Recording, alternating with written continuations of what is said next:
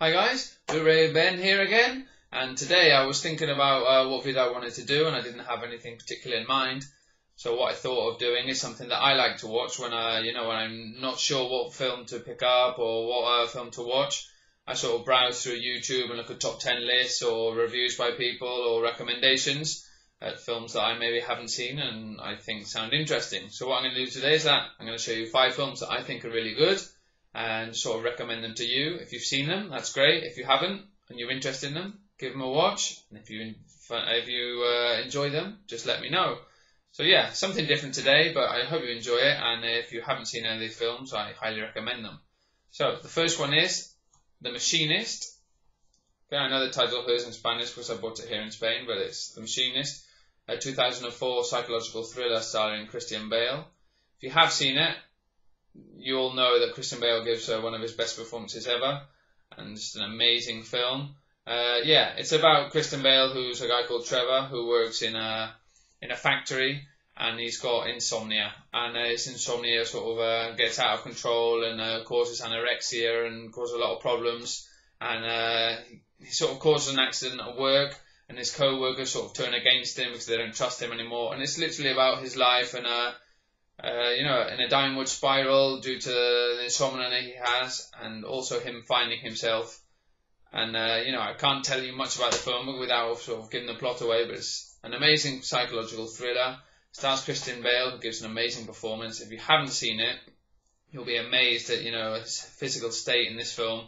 I think he had to lose about 35 kilos or something. He really goes down to, I don't know how much he weighs in this film, but it's actually amazing. Some scenes you see him in, you have to actually pause it just to believe that it's real, and it's just amazing to see him. He really sort of gives it all in this performance. And the reason I recommend it is because a lot of people don't really talk about it. It's an amazing film. It's written really well. The script is absolutely amazing. The dialogue in the film is amazing, and people don't talk about it a lot. And Christian Bale, everyone loves Christian Bale. They talk about Batman and all his other great performances. And they sort of skip over this one. I think it's probably his best performance ever. So Christian Bale, if you enjoy him, definitely check out The Machinist, a great film from 2004. Rotten Tomatoes, a lot of my films I would check on Rotten Tomatoes. It's a website if you don't know. And it was given 77%, so that's quite high grade. And yeah, Machinist, check that out. Okay, the next film in my list was one that got 79% on Rotten Tomatoes, so 2% more. It's a film that's quite recent. It's 2012, I think. Correct me if I'm wrong. And it stars Liam Neeson, and it is The Grey. It's an amazing film. This has, a couple of years ago people did pick it up quite a lot, and it's going for cheap on Amazon. But people don't really talk about it. It wasn't one of these films that everyone sort of picked up and things like that. It's just a really interesting film, The Grey. The only sort of actor of note is Liam Neeson, who's one of my favourite actors. He does really well in this, and basically it's about a loner who works in Alaska, and his job is to protect the workers in I think it's an oil rig up in Alaska, and he has to protect them from wolves. He's an expert sniper, sort of a hunter, and his job is to sort of lie out in the snow and protect the workers who are working outside from wolf attacks in Alaska. And basically coming back, I think when they do the turnover, the shift turnover, their plane crashes somewhere in Alaska, and it's basically about him and a small group of survivors who have to try and make it out of the snowy mountains while they're being chased by a pack of wolves. The Grey, I'm not actually sure what it refers to, because during the whole film obviously it's snowing and the sky is all grey and cloudy, but it's also related to a sort of poem that's in the film. I don't want to give too much away. And obviously they're being chased by wolves, and the species of wolf is the grey wolf. So I sort of makes The Grey sort of related to all of those things. But it's a really good film. Liam Neeson gives a great performance, one of his best. And it's just, one of these, really, really makes you feel, when you're watching it, you sort of always thinking, what would I do in this situation? Oh, you shouldn't have done that. I would do that. You really get involved in the film. And I think it's about an hour and 40 minutes long. But to me, it seemed like half an hour. It went by so fast, and there's some really good scenes in it. And the wolves, they're so well done. There's a couple of scenes where you think, oh, that's not a real wolf, but it's really difficult to do the way they did it. and it's just an amazing film. And Liam Neeson is in it the whole way through. I think he must be 98% of the time the camera is literally on him, and he gives a great performance. A lot of people had some problems with the endings. I think there are 2 different endings, and on here you can actually see the other ending. But I enjoyed both of them, and it's a great film. So if you haven't seen The Grey, definitely check it out. Sorry, 2012 film starring Liam Neeson. Okay, the third one I'm going to check out. Sorry, I know the title is in Spanish, but I'm going to tell you the title in English. It's Doubt, and it stars, as you can see there, Meryl Streep, Philip Seymour Hoffman, and Amy Adams. And these 3 actors for this film, they're actually all nominated for Oscars. They didn't win, but it's just strange to see 3 main actors in a film being nominated for 3 different sort of prizes in the Oscars. So yeah, an amazing film. If you haven't seen it, literally it's about it's very difficult to explain the plot without giving it away.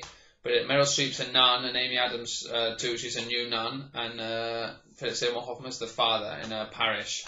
And it's literally about they've got a school, and they sort of obviously teach young children, and something happens during the year that causes, I don't know, some doubts, and it's just such a good film. Philip Seymour Hoffman and Meryl Streep give great performances. The dialogue in this film is absolutely amazing. I've watched it about 5 or 6 times, and I just love it. And it's literally these 3 characters that's just always sort of talking, have dialogue scenes together, and you're just glued to the screen. It's absolutely amazing, and I can't believe people don't talk about this film more, because it's just a film that I really enjoy. And yeah, it gives you something to talk about and also something to think about. But obviously, as the title says, doubt, during the whole film, you're not sure what's happening, and it's just just really makes you think. And it's just a great film. And obviously, Philip Seymour Hoffman, rest in peace, gives an amazing performance. So yeah, if you haven't seen The Doubt, check it out. Oh yeah, and 78% on Rotten Tomatoes. So yeah, that's the 2008 film Doubt. Okay, the next one is one of my personal favourites. I'm sure a lot of people have heard about this film, but once again it's a film that people don't talk about much, and I really enjoy it. And it's The Last King of Scotland, and it's an absolutely amazing film. Forest Whitaker is one of my favourite actors. He doesn't really get main roles, protagonist roles in films. I think recently, I haven't seen it, but he did Butler. I think he had quite a big role in that. But yeah, The Last King of Scotland. It also stars, I can never remember his name, McAvoy? Is his name McAvoy? I've got it written down here. Yeah, James McAvoy, who's obviously, if you can see him here, he's out of X-Men. Yeah, they both do really well in this film. And basically, it's about a dictator in Uganda, and James McAvoy is a doctor. And when he's young, he travels to Africa thinking, he wants to help people out, with malaria and things like that. And something happens where he sort of meets this dictator, and the dictator sort of likes him, and he's, converted. He's sort of hired, or I don't know. Anyway, James McAvoy becomes his personal doctor. And at first, everything seems nice, but bit by bit, James McAvoy sort of realises that this dictator is a bit fascist and over the top, and he's sort of trapped. And it's just literally about the story of him trying to protect himself while keeping the dictator happy. And also, it shows you all the things that this dictator did to the population, all the people that he disliked and things like that. So it's a really shocking film. If you don't like seeing mass killings and things like that, I don't know if this will be one for you, but the story is actually amazing. It's based on a true story, and the ending is absolutely amazing. Shocking, but amazing. So yeah, if you haven't seen The Last King of Scotland, definitely check it out.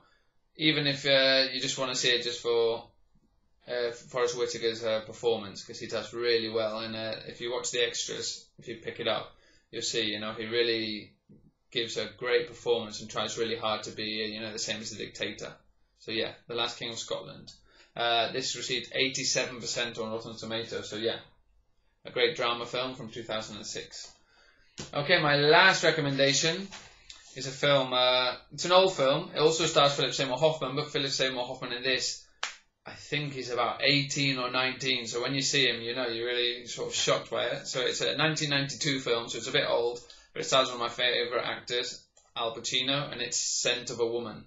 If you haven't seen this film, you really do have to check it out. It's Absolutely amazing. On Rotten Tomatoes, it got 88%. So yeah, it's a very highly, I don't know, praised film. And Al Pacino actually won an Oscar for this for Best Actor. So absolutely amazing. Basically, the plot is about a retired colonel from the army, and he's blind. And Chris O'Connell stars in it. I don't know if you can. It's not actually. I don't think you can see him there. It's with him. There, Chris O'Connell is a student, and during the summer he wants to make a little bit of money, and he sort of works. He goes to a house to look after Al Pacino while his daughter, I think it's his daughter, it might be his niece, goes on holiday, and obviously he can't be left alone because he's blind. So he goes there for the summer to look after him.